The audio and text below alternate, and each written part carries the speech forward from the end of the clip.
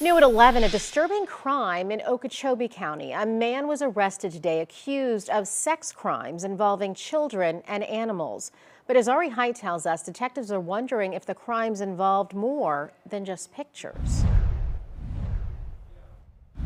Detectives here in Okeechobee County originally arrested Thomas McLean back in November on unrelated charges. Well, now he's charged with pornography involving children and involving animals. And they're investigating if he's involved in even more serious crimes. This is Thomas McLean, 59 years old. He's accused of searching online for pornography involving children and bestiality, sex with animals. But the Okeechobee County Sheriff's Office is also investigating whether McLean did more than just look. In just the last week, there have been 2 attempted child abductions reported in Okeechobee County. The first was here in the Dewberry Farms area on January 15th.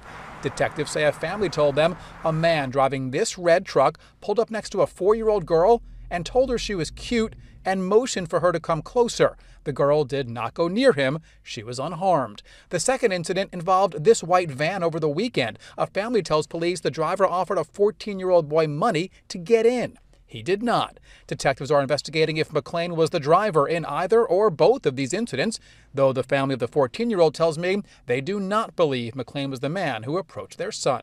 In all, McLean is facing 13 different charges, including transmitting and possessing child pornography. He's being held in the Okeechobee County Jail. In Okeechobee, Ari Height, WPBF 25 News.